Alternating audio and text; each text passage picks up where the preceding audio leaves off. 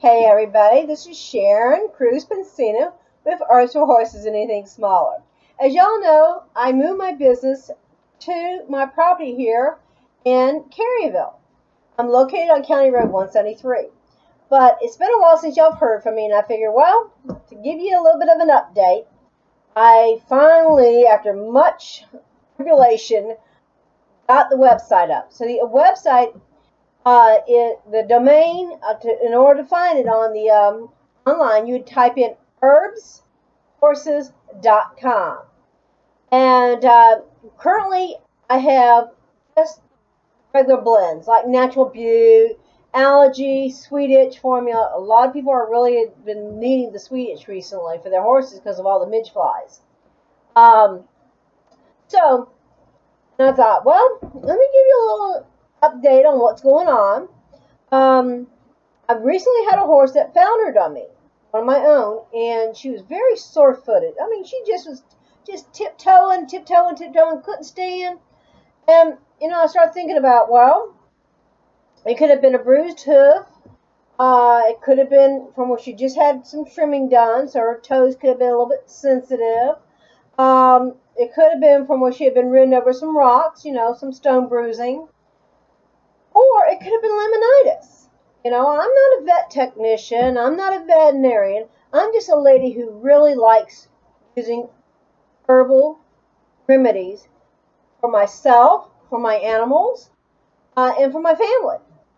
Because God's word says all the leaves of the trees are for our healing. And I truly believe that these leaves are also for the animals He created. So, and I started thinking about laminitis, and I said, well, I've only owned horses for a few years, been doing herbs for a whole lot longer than that, though. And, it says that from one of the websites and from one of the places I've studied off on, it says that the inflammation occurs in the laminae, and I probably am not saying it right, laminae, and it causes the coffin bone to not be as tight, and it starts to slide, and it causes a lot of pain and inflammation. But another thing about it is, it says it's the toxin that the inflammation secrete. So you think about it, well, toxin, okay, the toxins, just like in humans, we get a lot of toxin from our environment, from what we eat. The horses are the same way. It could be from the type of hay they've had, or it could be what's in the ground growing up into their food supply. It could be in numerous things. It could be a horse that's more susceptible to it. Well, there are herbs that can help. There are natural herbal remedies that can help that inflammation, that can help strengthen that hoof wall, that can help actually help the body release those toxins through by cleansing the glands and getting it to be urinated out. So, think about this. Here's your horse, my horse, just recently, and so I gave her my blend. The first day, when she came down with it, I mean, she was like tiptoeing. And, I mean, poor horse, its muscles started cramping up from her trying to stay off her feet. She was laying down a lot. And I was also very concerned that she was going to stress colic from the amount of pain that she was feeling. So, I blended up herbs for her. I had herbs that took and gave her relief for the pain. Instead of giving her synthetic butte, I gave her what's called natural butte. And the main natural butte herbs are meadowsweet, turmeric, white willow bark, and devil claw. Now they also address the inflammation, swelling, heat, fever.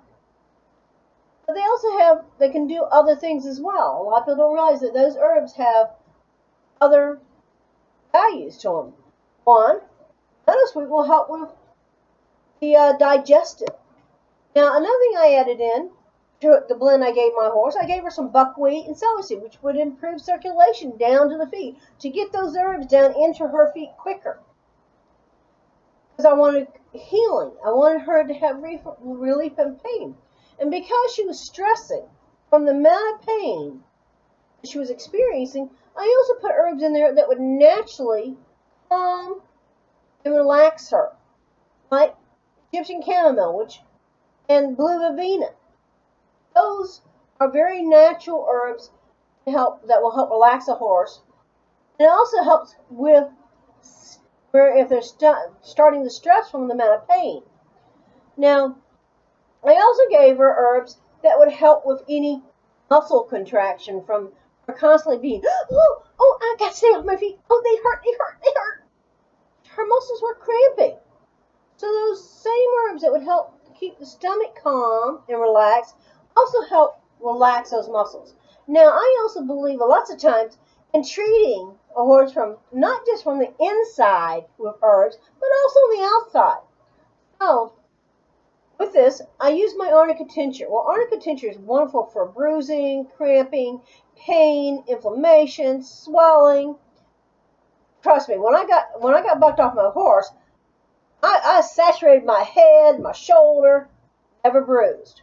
Now, the places I missed my arm and my finger, which you can see I broke my finger in the process.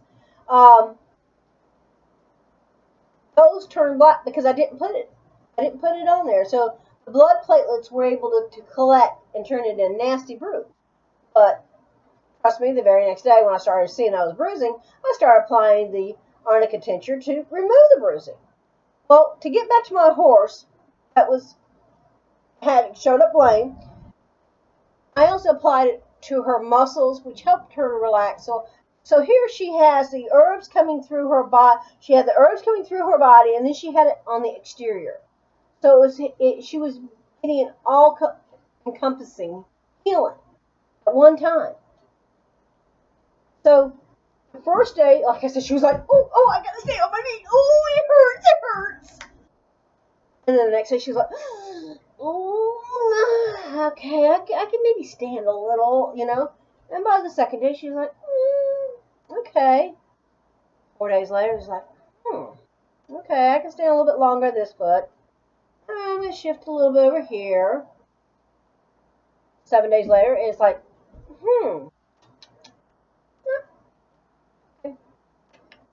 eating the hay.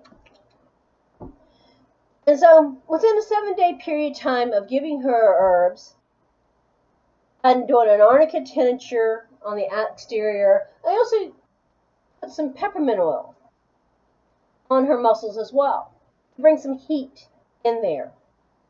So, but the right kind of heat.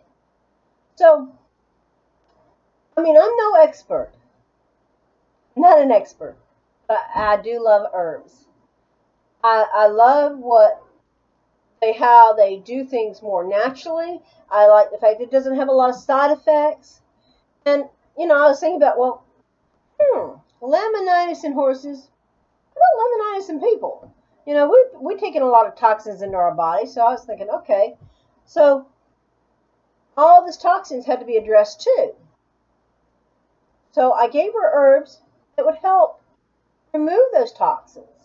The same herbs that I would take if I was going to do a liver detox or a glandular cleanse for myself. So I gave her the same. I gave her some milk thistle. I gave her some cleaver, some dandelion.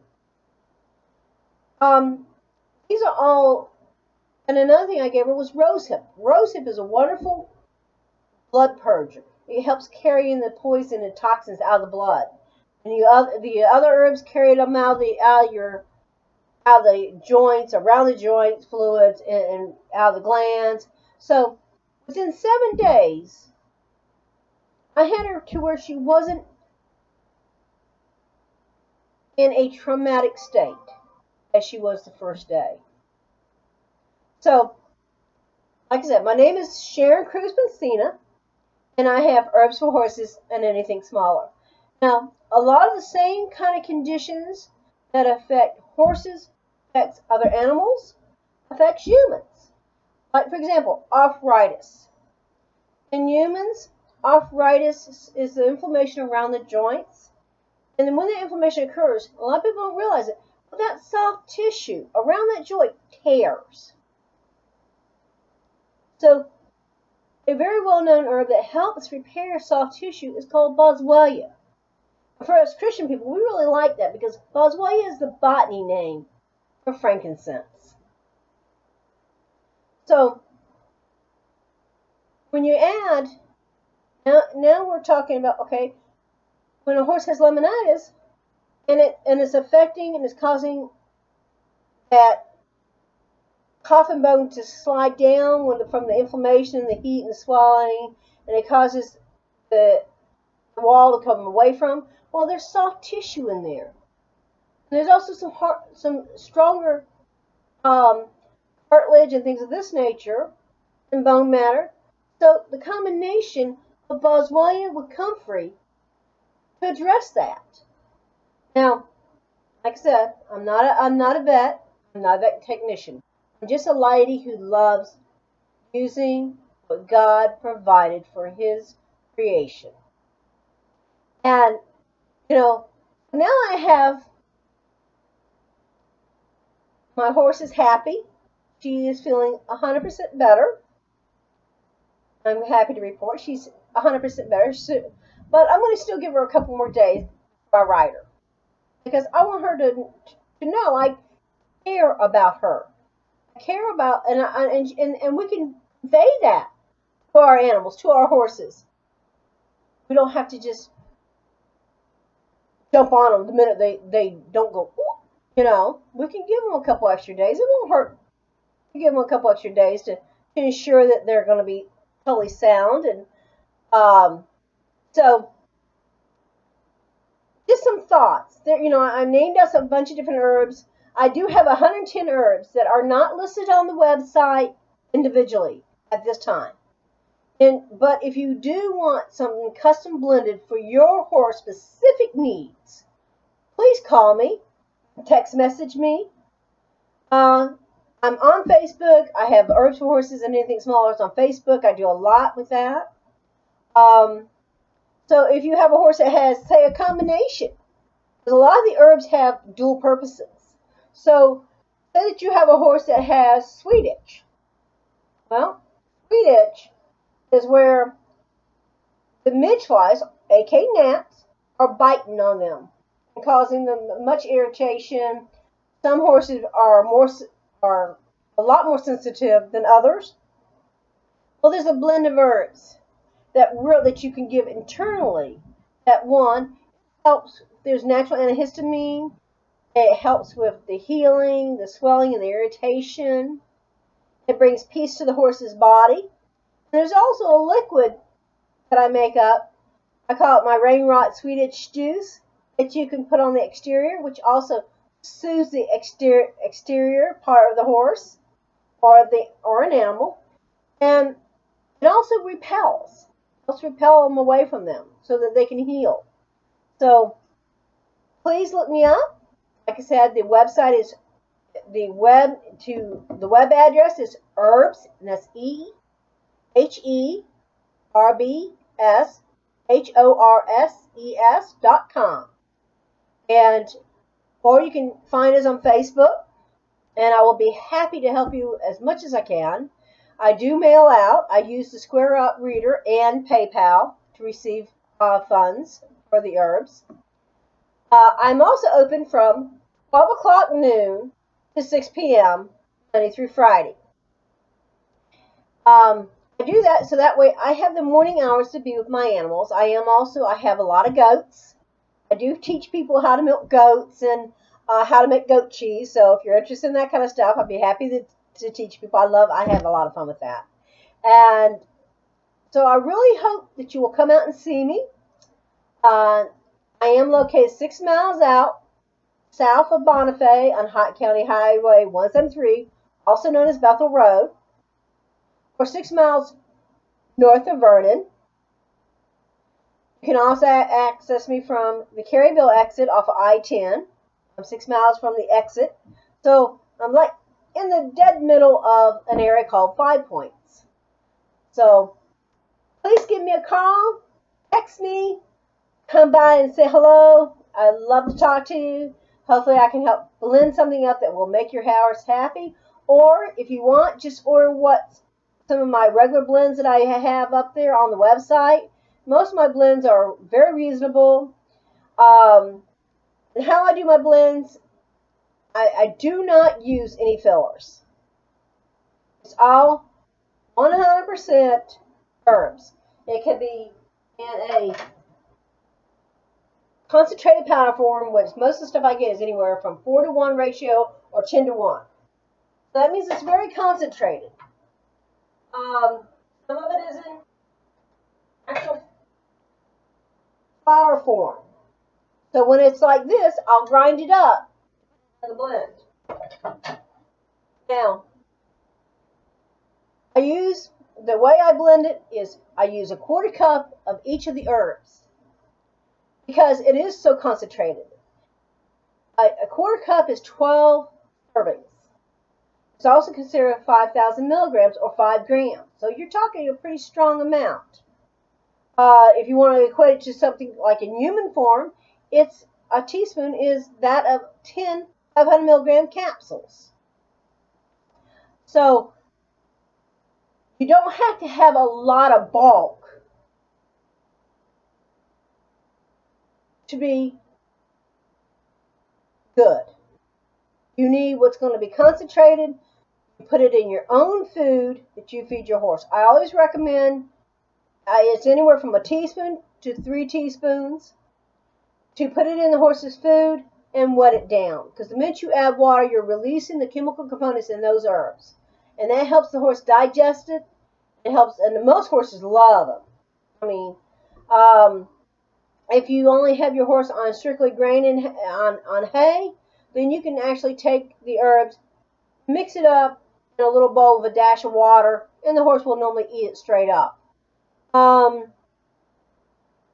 So, I don't know what else to say right this moment, but I appreciate you letting me come into your home through this video. I really do hope that you will come out here and meet with me and talk with me. I love people. I love animals more.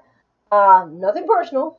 And my favorite conversation is also Jesus. I am sold out for Jesus. May God bless you. May God give you happy trails. May He bless your animals. And then look forward to seeing and hearing from you.